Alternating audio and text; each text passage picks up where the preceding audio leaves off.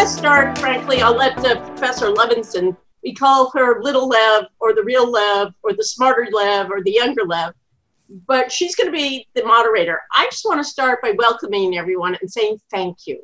Thank you for joining us. Thank you for your connection to Loyola, and thank you for many of my students I see from many years ago and all around the country, and I think I've got one from The Hague, for joining us. I really wish we could be in person. I look forward to that. But there's lots to talk about, especially now. So I turn it over to Prof. Levinson to start out the program, and then we will get started and giving you the information and answering your questions. So I do want to start, but there's been now a couple of requests to hear Last Call for a Good Time. You bet. Everybody together. I don't care who you're with or even by yourself. 1, 2, 3. Last call for a good time. Now we're ready. All right. I remember I was one of your students. I met my husband in your class. I forgive you. And I am very excited to see at least everybody's names. We have one of the nation's experts on all things criminal law and evidence, my friend and mentor, Professor Levinson. And actually, I just want to say, I don't say that lightly. We are about 3 blocks away during COVID. We've waved at each other a couple of times. I'm very proudly wearing my birthday scarf from Professor Levinson, and I am so excited that she asked me to do this panel with her. So we're all here today to talk about, we thought about adding an expletive to the title, but we opted not to. So we're going to talk about the Department of Justice and Michael Flynn. And since we actually planned this, some breaking news. We're also going to talk about Roger Stone. So, and as all of you know, Professor Levinson is a former federal prosecutor, and so the perfect person to talk to us about the Department of Justice. And I want to start really basic, which is, why is it important to have a Department of Justice with some independence? You know, sometimes that basic question is the most important question to ask and to answer. And for all of you, you know that you went into this profession because you believe in justice. Don't forget, folks, you are getting ethics credit for this hour, but I already know you're ethical people. What I want is our Justice Department and our country to be ethical as well. So it is important for people to believe in the justice system. It impacts what everybody does, and for it to be nonpartisan and to be independent. Now, it is true that the Justice Department is part of the executive branch. It is also true that traditionally the president could set some of the priorities for the Justice Department. Where we are going in a different direction, however, is having interference with individual cases, and not just individual cases, but individual cases that implicate perhaps the president himself. That is why it's important to focus on independence. So, one more kind of very broad view question. Where have we seen this interference? We're going to talk about Michael Flynn. We're going to talk about Roger Stone. Are there other examples that we should be thinking about? Oh, I think there are lots of examples. So we have them, but don't forget in the very beginning, when you had the president, you know, belittling and tearing down the Mueller report, a mischaracterization of what the Justice Department was doing, a lot of name calling, pushing out career prosecutors. We have the prosecutor in the Southern District of New York and now the Eastern District of New York. And we almost have a purge going on, not just a purge of those in the Justice Department, but those who are responsible for oversight. And that's when you worry about whether you have enough checks on what's going on here. So let's begin with perhaps the most infamous example of a lack of check. You just said it's really important that we have these checks. Michael Flynn, who is he and how did he become part of? There he is, my new best friend, not really. So let me tell you the saga of Michael Flynn, if you have not been following it that closely. Michael Flynn started out as a Democrat. And in fact, he served in special ops in Iraq and Afghanistan. He was a lieutenant army general. He was very decorated, and Obama made him the director of the Defense Intelligence Agency. And he served in that position for a couple of years. but it didn't work out so well. Flynn got very cozy with Russian military intelligence, and he kept wanting to do more follow-up trips with them. And there was an informant who was worried that Flynn was not only close to Russian intelligence, but to a Russian woman who may have been compromising our intelligence. And as a result, and also because, frankly, he wasn't a particularly good manager, he was described as loose with the truth. There were things known as Flynn facts. He was abusive, and he was somebody who shouldn't lead the department. So he was unceremoniously fired in 2014. And when he was forced out, he put together something called the Flynn Intelligence Group with his son, Michael G. And they were paid by companies who had connections to Russia. And in that regard, he was going to gala dinners where he sat next to Putin. He was representing people with Russian ties regarding Turkish entities. He was registered as a foreign agent. He was getting large amounts of money. It was in that capacity, Jessica, that he became an advisor to the Trump campaign. And he quickly went over in that direction. It was there that, and we can talk about it more, that it drew the attention of people who were worried about Russian interference with our election. So let's go to that place. And I want to say, I apologize for the bad Zoom etiquette of looking all around. I'm trying to woman the chats, the Q&A, and the script, because unlike Professor Levinson, I am not an expert on all of these things. So let's pick up where you just left off, and let's talk about the firing of Michael Flynn and how he became a figure in the kind of second round of firing by Michael Flynn, and how he became a figure in the Mueller investigation. Sure. So, to put it in context, when he joined the Trump campaign, he really joined the Trump campaign. He went to meetings at Trump Towers. He was the keynote speaker, you'll remember, at the Republican convention, leading the yes, cheer, that's right. Lock her up, lock her up. He was sort of the one who was propagating the Pizzagate, where there was a pizza parlor doing terrible things to children. And he was overheard on wires. The Intelligence Committee and FBI had wires up on foreign officials. And one of the people that they had the wires up on was the ambassador, Kislyak, from Russia. And they heard, in fact, Flynn talking to him. What led to the real problem is that in December, the Obama administration, after the election, decided to impose sanctions on Russia for their interference, because they knew that they had interfered with the election. And they ended up throwing out about 35 different Russian agents. And they were worried, or they anticipated that Russia would do tit for tat and expel American agents. And when that didn't happen, it raised a lot of eyebrows. And they looked into it and had on tape that there had been a conversation between Flynn and Kislyak about don't do the tit for tat. We don't want that. And that's basically someone who's not in the current administration interfering with administration policy. And that could be a violation of a statute we call the Logan Act, which we haven't enforced, but it's on the books. And so people were concerned if he's having that type of conversations. By the way, some of those were from Mar-a-Lago. If he's having those conversations, what's going on with regard to the Russian interference? So even though initially it is true that the FBI had sort of decided they weren't going to pursue any case against Flynn, that they didn't have direct evidence, that the Trump campaign was intentionally asking the Russians to do this, they were happy the Russians were interfering and leasing information regarding Hillary Clinton and stolen emails. There had been no direct link of the conspiracy. They took another look. And that's when they decided to send some agents to talk to Flynn. Now, by this time, Trump, who had been sworn in, made Flynn the national security advisor. He only lasted in that, I think, like 22 days or something like that. But he was asked by the Vice President Pence, have you had these conversations? And he said no.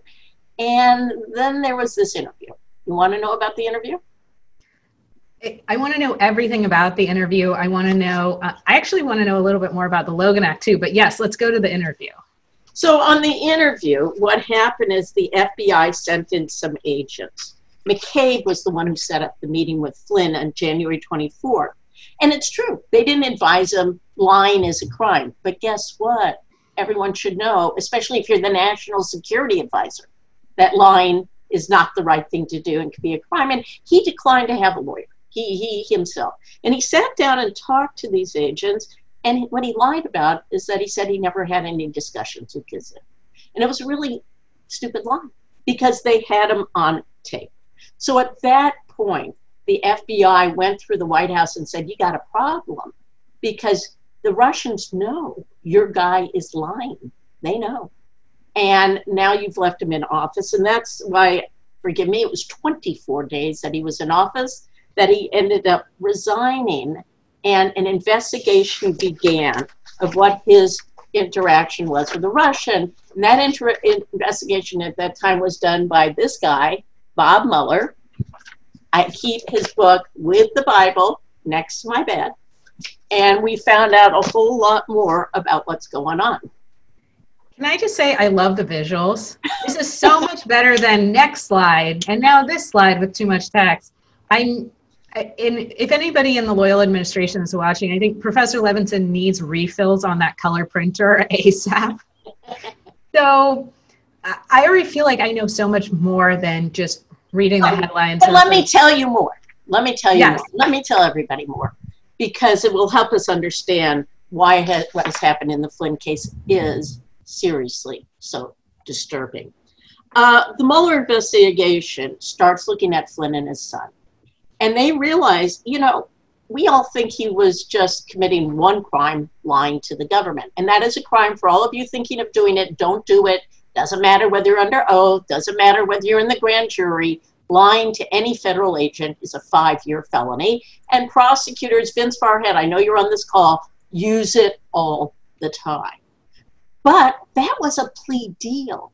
They had him dead to rights. And so he came in, he was represented by a Covington and Burling, decent law firm, and they made a deal because the other things they were looking at were money laundering, kidnapping plot for a Turkish cleric. There was a lot of stuff going on. So Flynn jumped at that one count of lying, and he was supposed to cooperate. And in fact, he was cooperating. He had something like 17 interviews with the FBI until a trial came up that involved some Turkish folks and whether they were serving as foreign agents. And then he balked. And by that time, some people who were involved in MAGA, that's Make America Great Again, sort of Trump affiliates, had said to his brother, you know, he doesn't really have to do this and we can get him good representation because he had pled guilty. Michael Flynn pled guilty not once, but twice. He initially pled guilty to Judge Contreras. And in that one, he laid out a long factual basis about what he had done and that he had lied. Then a week later, because Judge Contreras knew some of the FBI agents, including this one, the case was transferred to Judge Sullivan. And Judge Sullivan said, I've got to know if you're going to plead. And he pled. And that's when that discussion came up about whether it was treason. It was not to coerce him. It was really saying, you know, what are we talking about here? What's the nature of the conversation? And Flynn pleads guilty again. So it's after he's pled guilty and said he would cooperate, and it's time for sentencing. And the government had really, Mueller had recommended that he get a very light sentence at that point, that he pulls out. And he tries to withdraw his plea. But Judge Henderson never decides that motion because the White House steps in instead through the Attorney General, this guy, Barr, who files a very unusual motion, a motion to dismiss the case. And he filed it under Rule 48A. And that rule says that the government can move to dismiss with leave of the court.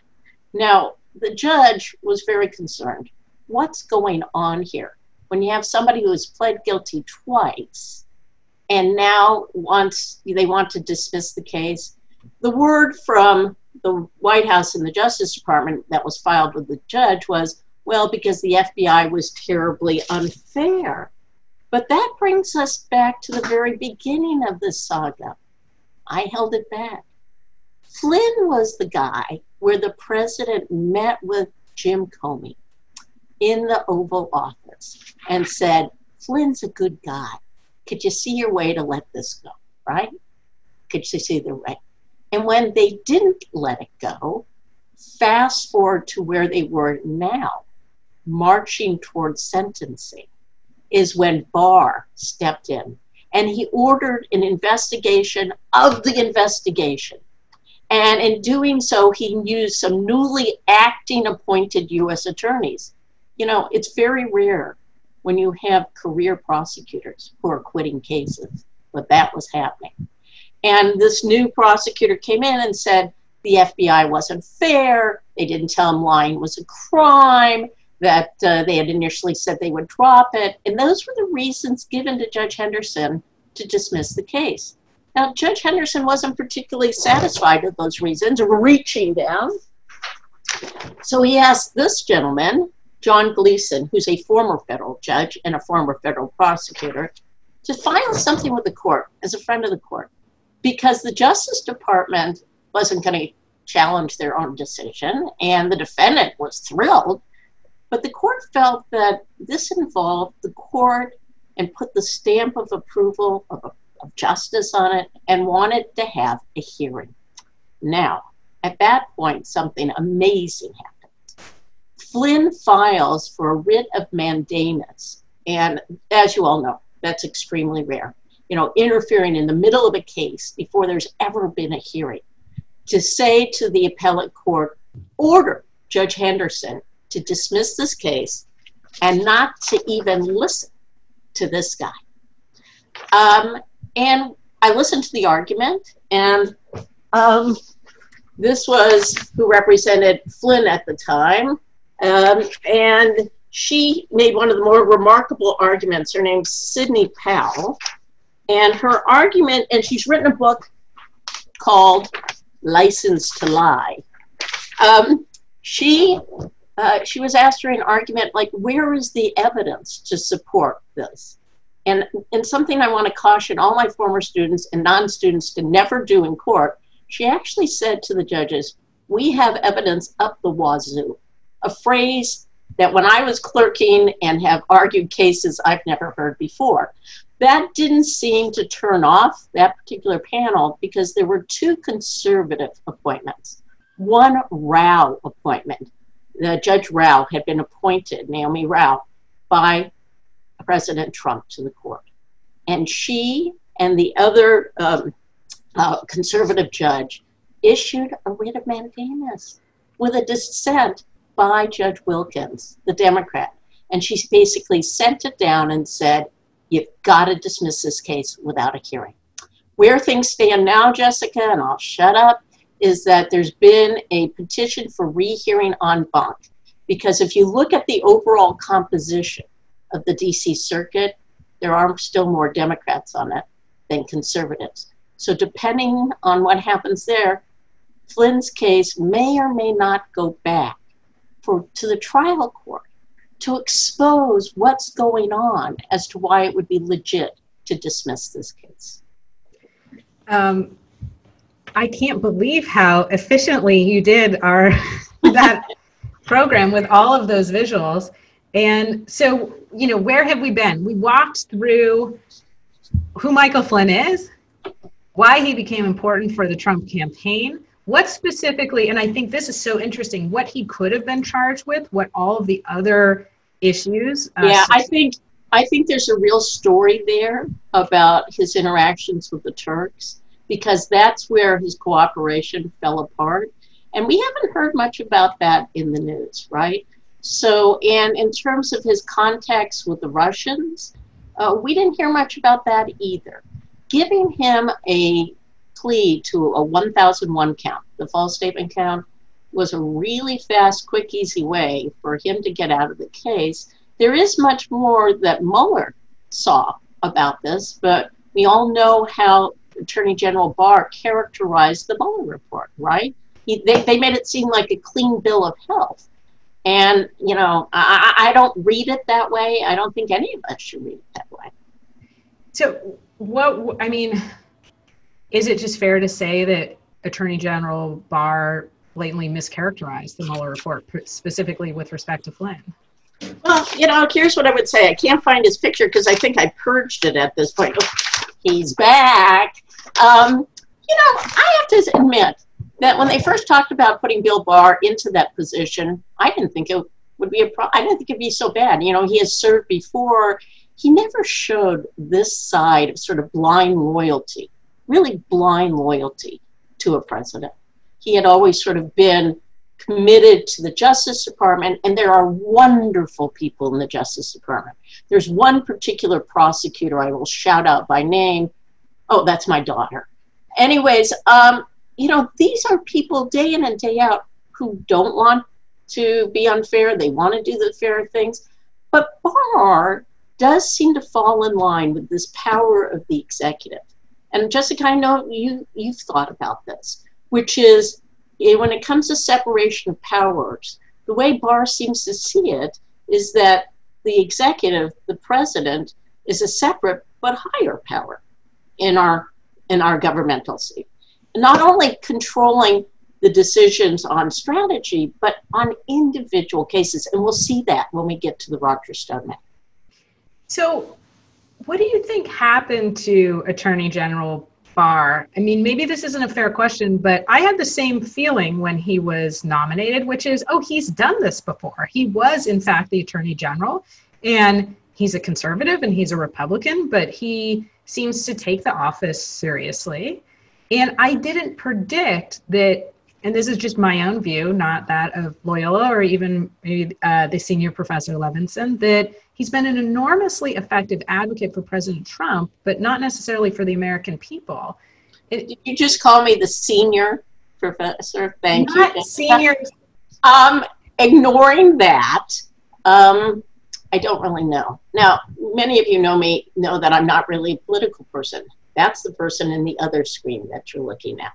That I am somebody, a nerdy law professor, proud of it, proud of I've had over 10,000 students now, folks. Proud of all of you. But I don't really understand politics, and I particularly don't understand when prosecutors engage in politics. Because they have, when we were sworn in, and I was a federal prosecutor, we're sworn in to uphold the Constitution. I don't represent the president. The president, in fact, has lots of his own lawyers. I mean, this president has tons of lawyers. So I don't really know what's going on with Barr. And he might have very genuinely thought that the Mueller investigation went too far, bought into the whole scenario that we've got a witch hunt going on here. If it is a witch hunt, there were an awful lot of kettles to look into. Because the details, you know, this is like a choral reading in our house. Not to just sort of fume over Trump. I'm not playing the politics here, but to really understand what's happening in the government. And, you know, the next part of our tale will talk about Congress. It is very much Congress's job to keep an eye on this. And I see someone's putting up liberal perspectives, a very left liberal perspective. I understand the concerns and criticisms here. I'm going to try to stick to the facts, but in some ways the facts are all you need to be disturbed, whether you're conservative or liberal, about what's happening, quote, to the rule of law. That is a phrase that people are using. That's the phrase that concerns me. Yeah, and that it actually is written for it's the spelling of my last name, so I'll take the hit on that. I am much more political, and I walked Professor Levinson, the more respected, into that particular question. And let me remind everybody, actually, if you have a question for us, please put it in the Q&A. I see Tyler has a hand up. If you have any question, because we don't have any way of calling on you, please go ahead. I wish I did. I really wish I did. But I see a question here about sort of retaliation. against witnesses. I'm going to talk a little bit about that. That relates somewhat to what's happening in the Stone case. Without pushing it, can I jump to Stone? Because I think this is a tale both gets told in continuation. So Flynn is out there, and that's outstanding. I've never met Mike Flynn. I don't know, him as a person. What I worry about, honestly, is that his case is being used by people perhaps on both sides. What I really worry about the most is when we go off from ordinary procedures. And in that way, well, maybe this is giving myself too much credit, I feel a little bit like Chief Justice Roberts this term. If you read the court's decisions, he seems to be trying to get the courts back to business as usual. Stay on track. Don't make special rules just because you're concerned here. But things weren't on the usual track. It is not usual, folks, for a president to ask the head of the FBI to turn the other way on an investigation. Never saw that, right? That's not usual. It's not usual for the government to step up after someone has pled guilty twice and say it's not a crime because the agents maybe should have let this case go. For those of you who practice white-collar crime, you will know to a certainty that that does not affect materiality under the statute. So it very much concerns me on a legal basis how this is affecting what will happen in other cases.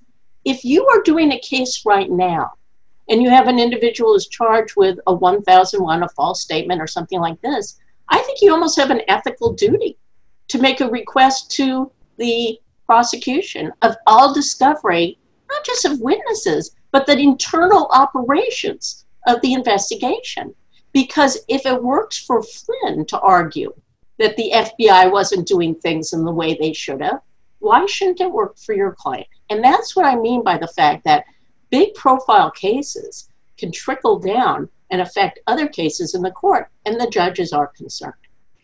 And let me make something, I think I speak for both of us when I say, we are talking about whether or not whoever is in the Oval Office should have this power. We are talking about whoever is the Attorney General should have this power. For me, and I know that this sounds political, but I really believe we would be saying exactly the same thing if it were a Democratic president who was saying to the director of the FBI, I hope you'll find it within yourself to look favorably on my former national security advisor. Or if it was a Democratic Attorney General who was saying, and I just want to emphasize that you've used this word a couple of times, that it's unusual, that it's somewhat extraordinary for the Attorney General to say, let's take a different tact. And this is something I actually want to yeah, and there's a question. I am reading chats and reading your lips and everything else. Elizabeth Miller Bogdanos has asked, how does FISA abuse come into play here? Yeah, there have been allegations that the FISA court, if you don't know what the FISA court is, it's the Foreign Intelligence Surveillance Court. I would tell you more about it, but it's secret. No, it is a court that issues surveillance. And there have been problems and allegations in the warrants. And those are worth investigating, no question about it. But none of that actually changes the fact that Flynn lied. So, he didn't seek suppression or, well, that's not what we're talking about, like the Fourth Amendment, and let's suppress the evidence. This is a situation where he lied, and he didn't, it doesn't really involve whatever was taped before, because they had other information that he did lie. And even on those tapes, they weren't thrown out. So wanted to get to that point. Since you're doing all the heavy lifting, would you like me to? No, I'm hopping right into our next guy. At least try and look at the Q&A. All right, so our next act, you want to do Act 2, and then we'll do more of the Q&A? We're going to do Act 2 because he's up, I think. What do you think? All right, so let's begin, or let's continue with Roger Stone and talk about what he was charged with and why. Okay. Well, let me give you a little background. If you don't know Roger Stone, And I didn't just pick out a picture to, you know, grab your attention. It's actually, if you go and Google this guy, this is what he usually looks like, wearing these glasses. He also often looks like this. This was him sort of doing the Nixon victory sign. That was right after he got indicted. He did that when he was indicted. He did that when he was found guilty. He is his own person. So let me tell you a bit about Roger Stone. He is a friend of President Trump. I'm not being political in saying that. I'm being factual. He's also been a political consultant and a lobbyist, and he's worked on campaigns. He's worked on Nixon, Reagan, Trump, and others.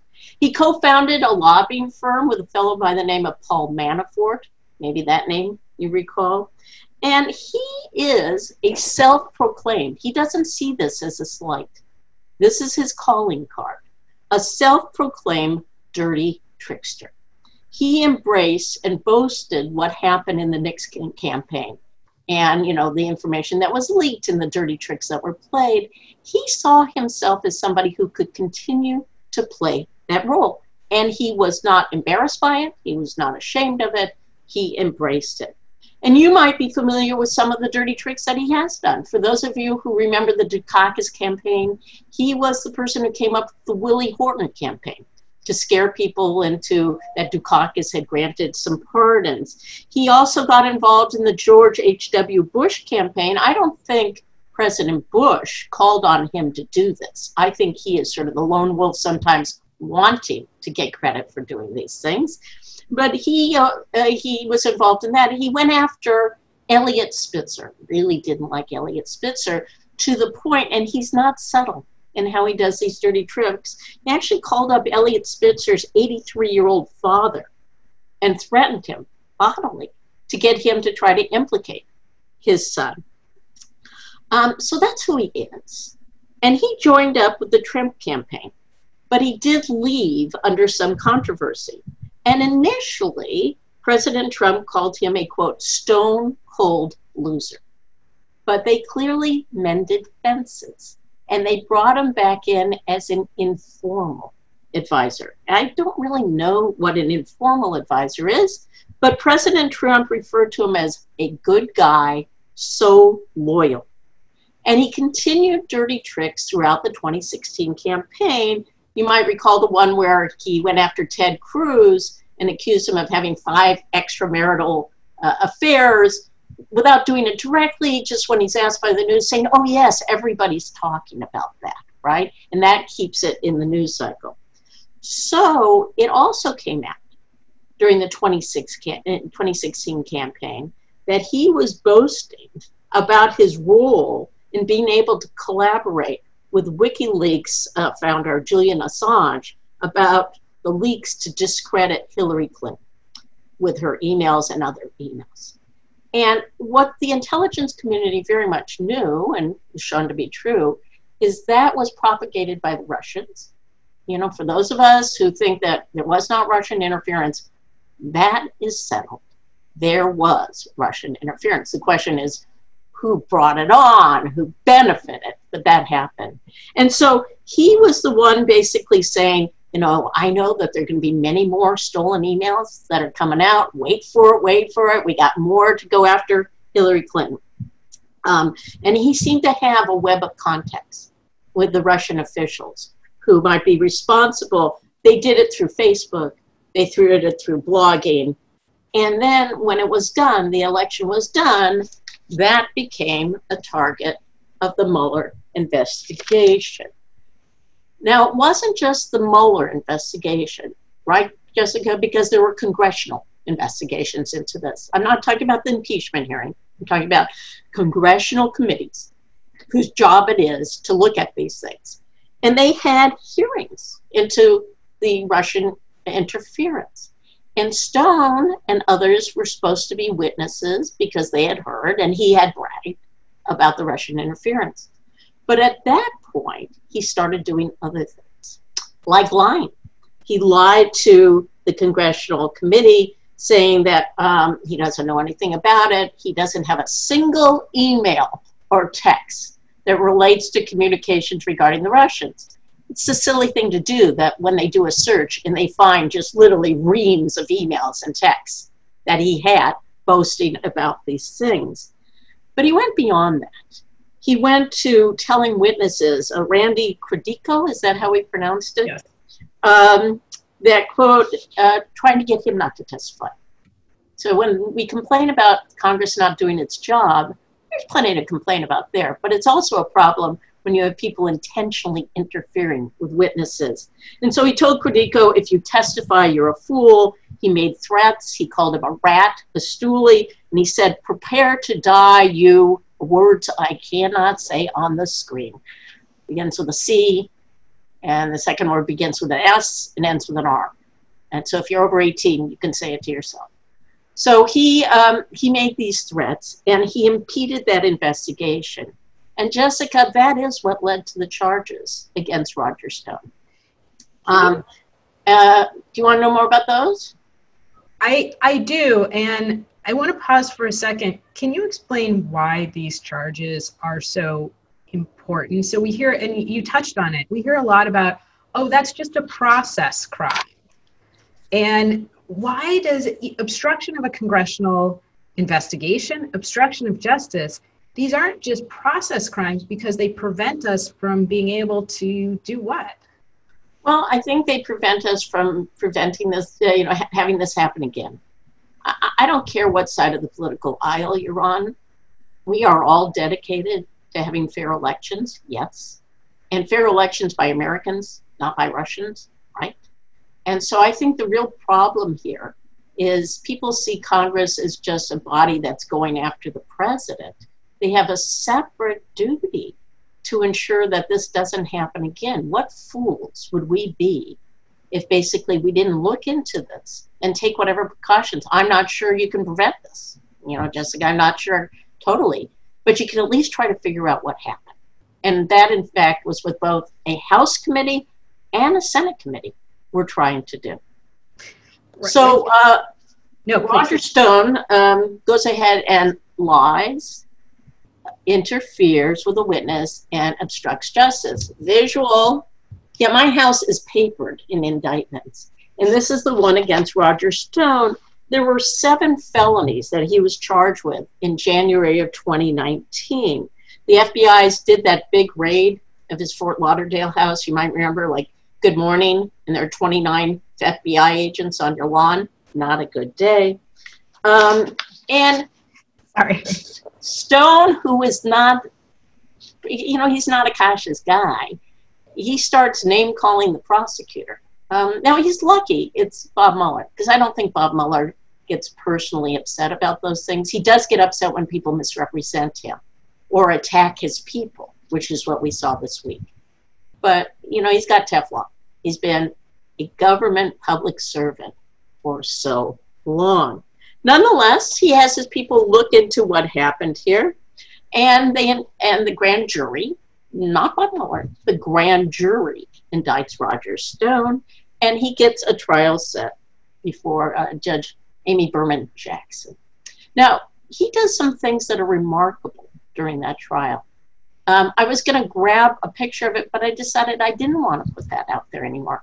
He takes a picture of the judge with a target crosshair on her forehead and puts that out on social media. I consider that very dangerous and irresponsible and unfair to the judges who are trying to do their job.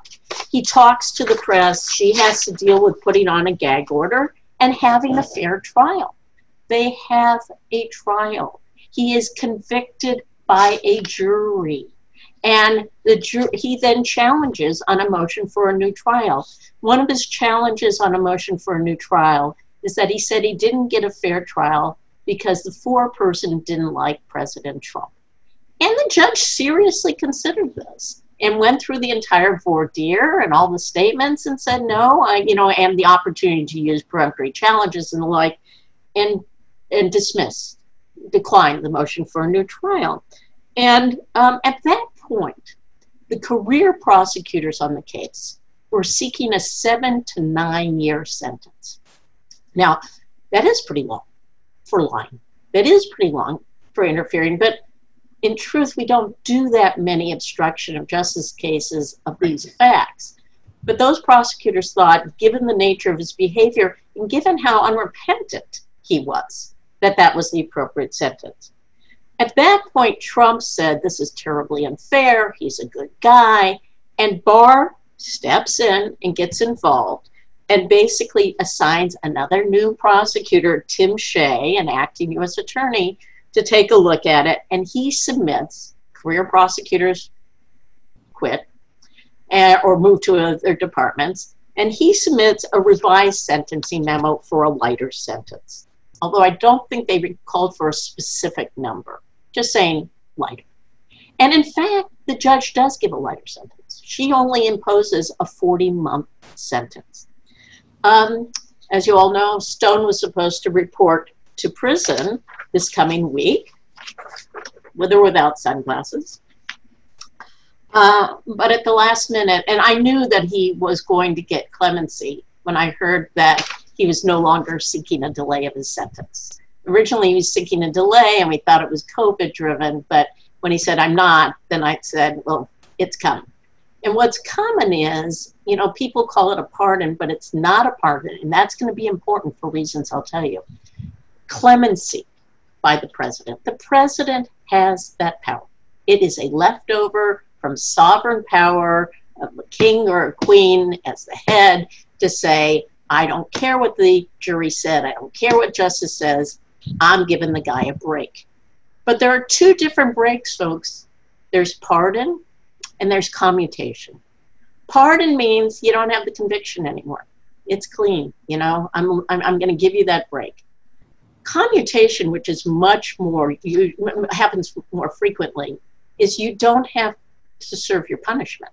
And for Stone, and this had to be clarified this week, he doesn't have to go to prison.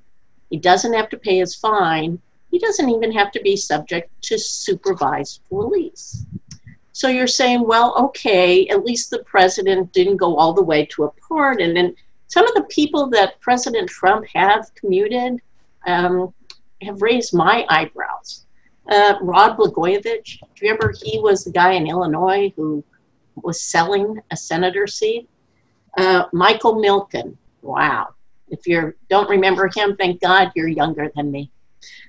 Joe Arpaio, the sheriff, and his contempt, of course, Michael Flynn.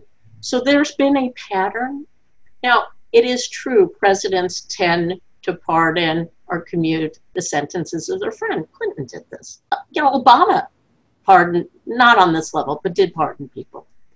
But what worried people here is that the way it was done and the implications of it.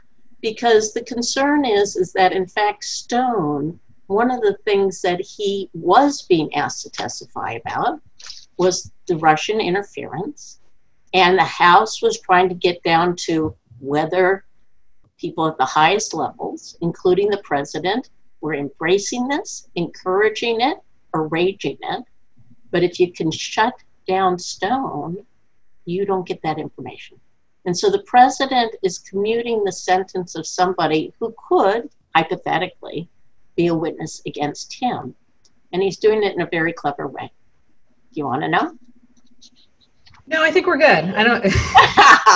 So, you know, if you get a pardon, you no longer have any charges, you no longer have any Fifth Amendment rights. You can be forced to say anything. Right. But Stone is still appealing his sentence. And you have a Fifth Amendment right through appeal. So he can stay quiet under the Fifth Amendment and still get the benefit of the commutation. And that's where we are now. Now, there are ways around that. I mean, tough prosecutors would jam him into the grand jury and give him use immunity and he wouldn't be covered. But it does throw sort of a monkey wrench into where you go. And the other thing is, who's ever really going to believe much of what Roger Stone has to say? So where we are now, and my concern is this, is how much the American public can trust the Justice Department. And here, I can't really blame, well, maybe a little bit, this guy. This guy said that he thought that the conviction of Stone was righteous and that the sentence was fair. That's what he said before the commutation. He hasn't said anything since the president commuted. You did a lot of heavy lifting for this panel, Professor Levinson. So I have some other questions, but I do want to get to and remind everybody that the Q&A box is open. People are getting credit for us talking about the ethics behind this. So can you talk to us a little bit, give us if you don't mind, the MCLE ethics portion of what the attorneys were doing here. And while you're talking, I don't know that you and I have ever talked about this, but I'd love to hear you address it. Have you ever seen this division in the Department of Justice, either when you were part of the Department of Justice or watching it later, between the career the career public servants and the appointed members of the Department of Justice? And have we ever seen this number of people pulling out of cases or just resigning the department, period? Not so much. I mean, there have been tumultuous times in the Justice Department. During the Nixon-Watergate investigation, yes, that was a tumultuous time, but you didn't see this type of division necessarily.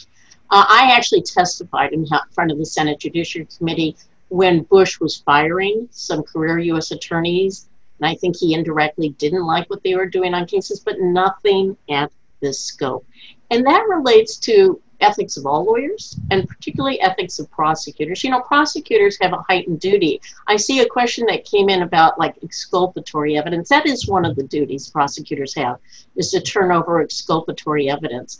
I don't know that the FBI withheld evidence that showed people were innocent. I think they did withhold that their internal decision-making process was questioning whether they had enough to go on, but people will debate whether that's the same as showing that somebody's innocent or impeachment.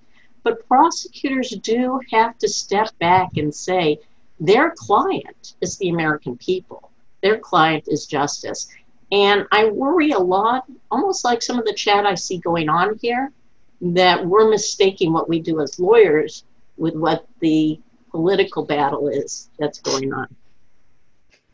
Thank you. So I have about 45 minutes worth of additional questions, but I think we promised everybody that we would be off fairly soon. So I do want to get to some more of the Q&A. There are two questions that are essentially, I think, asking similar issues, which one of them is, does the withdrawal of the indictment by the Department of Justice create a bar, pun intended, thank you, Carl, for refiling by a subsequent administration? And this came in at 12:25, so this is with respect to the Flynn discussion. So it's the motion to dismiss, right? That is a great question, Carl. I see who sent it in. So it's a motion to dismiss. A motion to dismiss with prejudice probably will bar under the Rule 48 if it's without prejudice. Now, the very odd thing here is that, you have an appellate court sending it back to a district court and not even giving it an opportunity to have a hearing to say how it should be dismissed. And so I think we need to assume that there would be some kind of bar, but not at all clear. And great question, Carl. It might be a bar to the re-prosecution on the 1001, but to the extent that a subsequent investigation by a new administration might go into those dealings with Turkey, might go into some of the money laundering issues, those wouldn't necessarily be barred. I think that's Marge Erickson's question about whether or not Flynn could be prosecuted for other crimes, or are they barred? I have to say I'm a little bit disappointed that I wasn't the one to think of that pun, but I appreciate that from everybody. And we call you the more clever Levinson. I think everybody listening knows that absolutely nobody has ever called me that, but I appreciate that very much. Carl asked a follow-up that I think is so interesting. Parallel to my prior question, can a subsequent president withdraw the commutation? No, I don't think so. They can. Actually, I don't think they can. And there's much discussion. You might know it better, Jessica, about whether we could even have statutes that revise commutation. I don't think so. I think it's probably unconstitutional in the nature of the office. I do think we could have laws that require reporting to Congress, reports on them, notice, things like that. But no, when you vote for somebody, this is part of the power that they will have when you vote for them. If anything, what we've seen over the last 3.5 years, and frankly, 3.5 decades, is that the executive has enormous power. Enormous power. It depends on who's in the Oval Office as to how much they're comfortable exercising it, but we've certainly seen that this crosses party aisles. And, you know, of our three branches, the executive branch continues to expand and expand when it comes to... That is actually part of Barr's philosophy. He believes in sort of that bigger executive branch. This is my own follow-up. Can the commutation, even if the president has broad power to commute a sentence, the president also has broad power to, for instance, fire the director of the FBI. But the question was, in both cases, can you do so in a way that would actually give rise to obstruction of justice? So I have my laptop here. This is not the one Loyola gave me. I have the power to set it on fire if I want. But if there's evidence on here that the FBI might want, all of a sudden I can't set the laptop on fire. Don't set your laptop on fire. Right. Also, you'll see that you're close enough that you'll see the smoke, and that will really disturb you. Can the commutation itself give rise to a crime? Is it an open legal question? I think it's an open question. I actually think it was one of the big problems with the impeachment proceedings. And it's interesting, we all seem to have forgotten about that. But in the impeachment proceedings, they were claiming that some of the things the president did under the president's power were obstruction. And I think that people are concerned. You know, they don't want presidents to obstruct, but they don't want to cut back on presidential power. So to answer your question, one of those really key open questions. Anybody out there can write that law review article. Amy Spencer asks a follow-up question, which is, and I think the answer is this is another open question because we've never tested this. Does the president have the power to pardon himself? Well, you know, Amy Spencer is one of the smartest people in the universe. Hi, Amy. And I think you're in New Hampshire now, too. You're all the smartest people. To answer your question, we don't know the answer. You know, it hasn't been done. Ford did pardon Nixon, and that's what happened. And I think it was, you know, frankly, a political accommodation to help the nation move forward. It boggles my mind. We're actually talking about a situation where a president might try to pardon himself. Because I don't think that's usually what the American public thinks about when they elect somebody to office. Are we electing somebody who would put their interests so far ahead? Now, I thought the question might be, can the president be charged with any crimes? And we all know that there's an internal policy. I'm not actually sure that it's accurate under the law. There's even debate on that a sitting president cannot be charged and tried. But one of the reasons it was a significant decision about the subpoenas in the New York grand jury, and we'll have a subsequent program on that in weeks to come, is because absolutely there could be charges on all sorts of things if the evidence supported it after the presidency is done. Yeah, that was you're of course referring to the Vance case that came out in COVID times about 7 years ago, but I think in real time about 5 days ago. I think that was just last Thursday that the Supreme Court decided the Vance case. Jessica, I'm going to jump up real quickly because I see some of the questions and I just want to answer them real fast, and then you can get to your next favorite one. The question one was the last time someone was actually prosecuted under the Logan Act? They weren't. You know, we've got a law in the book, and maybe we should be thinking about how that law is used, because if people are now making representations about our foreign affairs, how interested are we on that? Exculpatory evidence, yes, I think I answered this. We have somebody who asked, what does the pattern of corruption and conflict of interest do the public's trust? You all have your opinions on this. Do you need a conviction in order to grant a pardon? Jessica, answer that one. No. See, for example, President Ford and President Nixon. Yeah, you actually don't need that. Right. And then there's a question by someone at CSUF.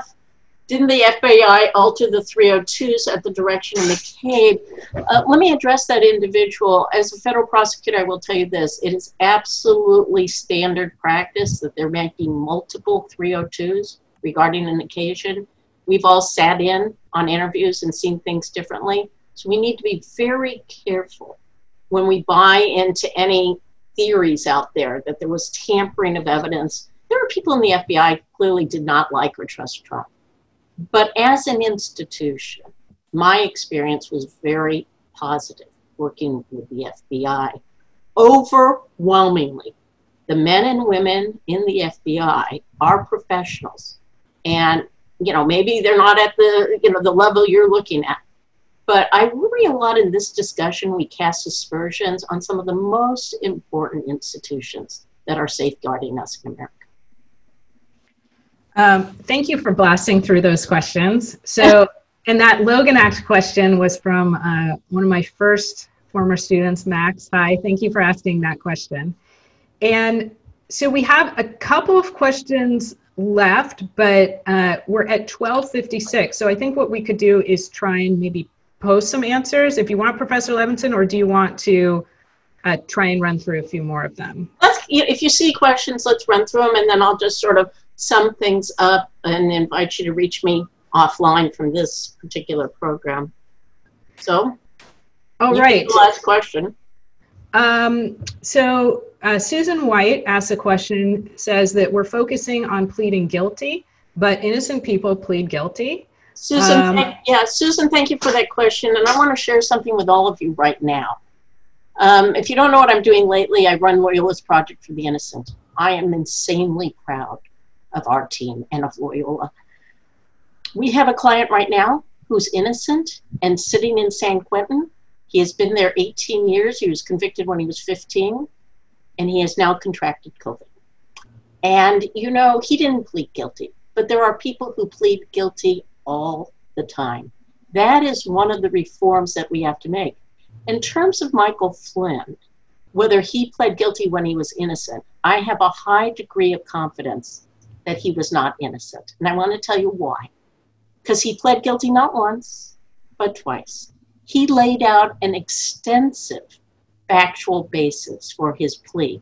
He stood up in court and said it, and was questioned, pushed on it. That's one of the things Judge Henderson said, I don't want this to happen if you didn't do it, and he stood by his plea. So I do think one of the things we need to take as a serious reform is making sure all pleas are more like this, where defendants are given an opportunity to say, I'm only pleading because I don't have any choice. They're going to go after my kid or something like that, as opposed to what did you do? Lay it out there.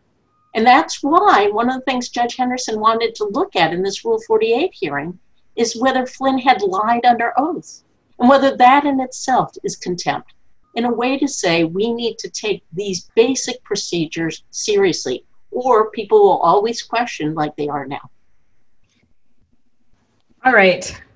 With that, at 12:59, let me say, Professor Levinson, I always learn something. I always learn more than one thing. I always have a little bit of PTSD. I worry that I'm going to hear those words, Levinson on your feet, because I think I heard that every single day of evidence fall 2003.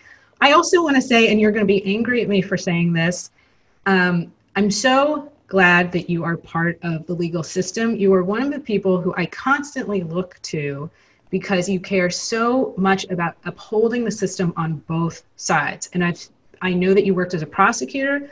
I know you lead the charge for the Project for the Innocent. This is one of the things that Loyola should be proudest about. This is who we are. This is what you do for the rest of us. I know I'm going to get a call in 30 seconds that you're very angry. You're going to get me cutting you off right now. People don't hang up until I say this. Jessica Levinson is the real thing. And she didn't get as much a chance to talk this time because I'm a loudmouth. But you can watch her on television pretty much every Sunday. She is the go-to person in the upcoming election issues. She is an election expert like none others. And I am so lucky to be able to call her my colleague and my friend.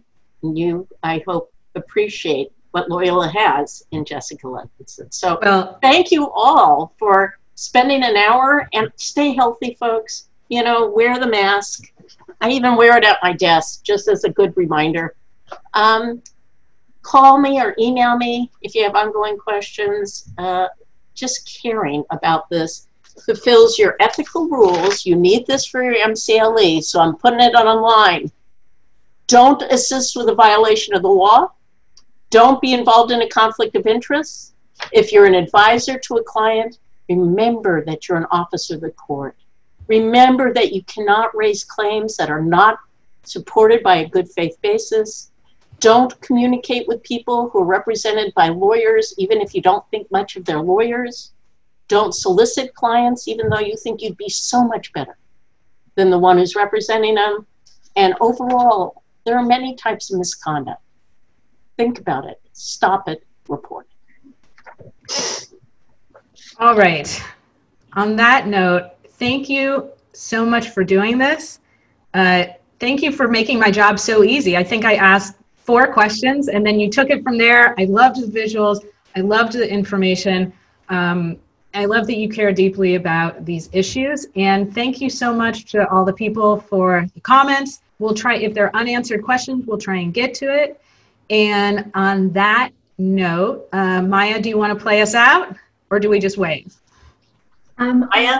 I'll get it started. All right. Thank you all. Be well, be safe. That's very, very important. Thanks, everybody.